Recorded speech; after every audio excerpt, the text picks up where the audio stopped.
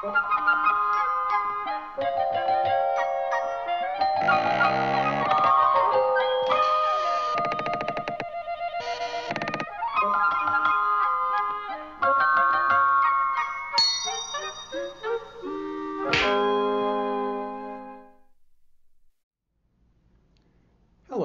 I'm Father Anthony Cekada. As predicted, this year is turning out to be one of controversy among traditionalists over the question of the Pope and its relation to the disaster in the post-Vatican II Church. First, there is the ever-increasing number of outrageous statements and gestures from Bergoglio. On one occasion recently, he claimed that John the Baptist doubted whether Christ was the Messiah. On another, he allowed himself to be invested with a clown stole.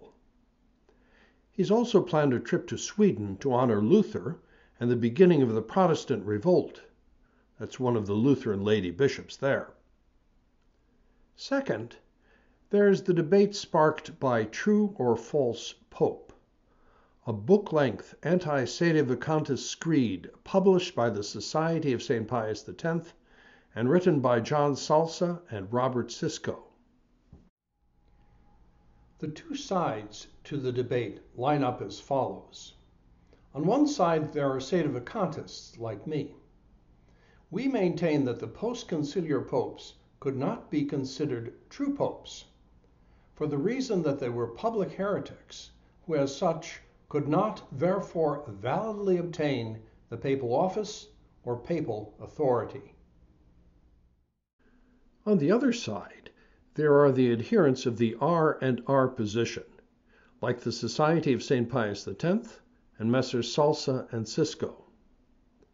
They insist one must recognize the post-conciliar popes as true popes, but nevertheless resist them by rejecting their teachings, their laws, their rights, and their commands.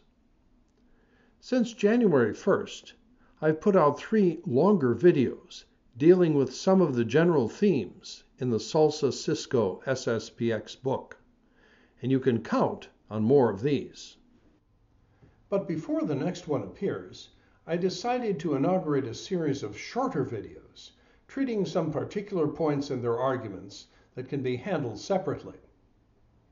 This series I call Pope Fictions, and our first installment today is entitled Nestorian Storytime.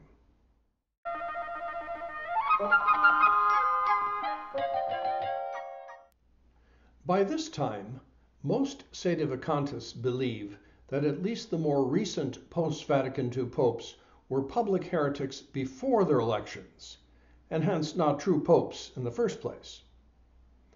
The Siscoe-Salza SSPX book resurrected an older debate, which is therefore out of date.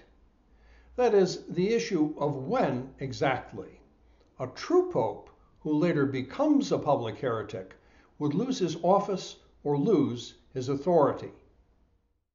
Even though I consider the issue moot, it still needs to be addressed in some fashion, because Messrs. Salza and Siscoe make it part of their attacks against sedevacantism.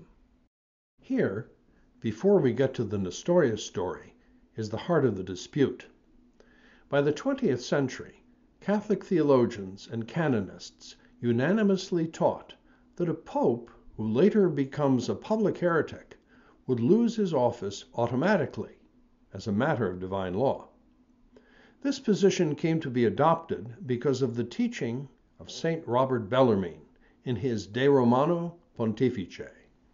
It is ultimately rooted in a basic theological truth that no one disputes. To be a member of the Church, one must 1. Be baptized, and 2. Profess the Catholic faith.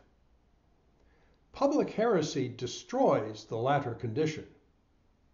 By divine law, you automatically lose your membership in the Church, and with it, if you are a cleric, your office or your authority. And this was the principle that sedevacantists appealed to in order to draw their conclusions about Paul VI and his successors. The R&R camp, on the other hand, maintains that a heretical pope would not lose his office or authority automatically by divine law, but only after he was found guilty at a trial conducted by the cardinals or a council of bishops. They appeal to the writings of 3 theologians to support their position, but this broader issue we will slug out later if necessary. What concerns us at the moment is one specific error Messrs. Salza and Siscoe make to support this argument when they appeal to the case of the 5th century heretic Nestorius, Patriarch of Constantinople. This error appears on pages 304 to 309 of their book, and they repeat it in a recent polemical article on their site. That's my distinguished colleague, Bishop Donald Sanborn there, one of their targets. Attempting to draw an analogy to defeat the general principle behind our position, Messrs. Salza and Siscoe assert that, quote, Nestorius was not deposed by divine law the moment he began preaching heresy, but was instead deposed after the church itself rendered a judgment. All very grand. But for further enlightenment on this point, we turn to one of the most eminent theologians of the 20th century, Louis Cardinal Billot, S.J. Billot played a role in writing St. Pius X's great anti-modernist encyclical Pascendi, and his major treatises are considered milestones in dogmatic theology. And lo and behold, in his Tractatus de Ecclesia, Billot teaches the opposite of Messrs. Salza and Siscoe. There, the Cardinal not only confirms the simple theological truth underlying the sedevacantist position, that public heresy automatically takes you out of the church, and if you are a heretic, automatically strips you of your office or your authority, but he also specifically adduces the case of Nestorius to prove it. First, here is the general principle that Billot lays down. To be sure, whoever dwells outside the church is ipso facto rendered unfit for all ordinary jurisdiction, that is, episcopal jurisdiction.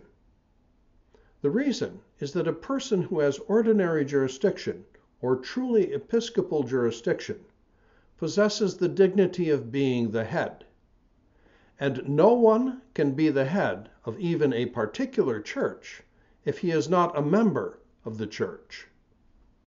Then, as proof for the foregoing, Billot quotes a passage from the letter of Pope Celestine on the excommunications that Nestorius had pronounced against Catholics who opposed the heresiarch's errors.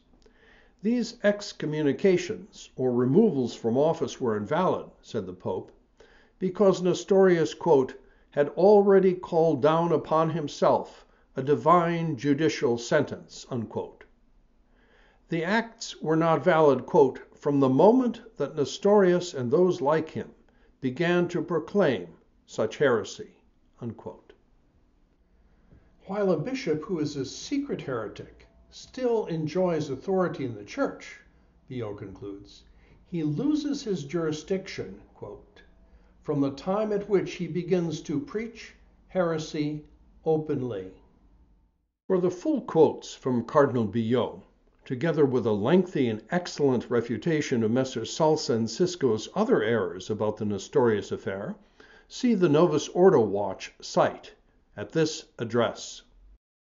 In their rambling response to the Novus Ordo Watch post, Messrs. Salza and Siscoe only got themselves in deeper by implying that Billot was wrong, and then in this passage by wrongly conflating loss of jurisdiction and excommunication. Such mistakes are perhaps forgivable in an amateur, but deadly for the Society of St. Pius X's anointed and luminous experts. And while we're at it, I should add that since I'm not working for H&R Block on the side, perhaps Mr. Salza, a tax attorney, should spare us his theological deductions and concentrate on income tax deductions instead. But the main point of our first Pope Fictions video should be clear. Cardinal Billot, one of the most eminent theologians of the 20th century, directly contradicts Salza and Siscoe's pronouncement on the affair of Nestorius.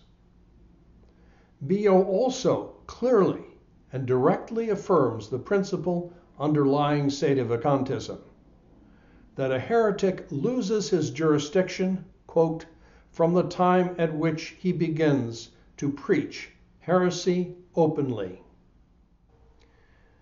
The quote from Cardinal Billot demonstrates how Catholic theology leads to common sense conclusions. In this case, the conclusion is as follows. Because of the harm he could do to the faith of his subjects, a cleric who is a public heretic automatically loses his ordinary jurisdiction. Most Catholics agree with this position, at least instinctively, and that's the real point. They reject the Vatican II changes, and rightly so. But the reason these changes are non-Catholic is that they come from non-Catholics, men who projected a pretense of true authority, but who had none because of public heresy. But is it too taxing to grasp this simple principle and judge accordingly? If so, look for help, as we did, to a Catholic cardinal, not to a cheesehead and his buddies, and certainly not to a tax attorney.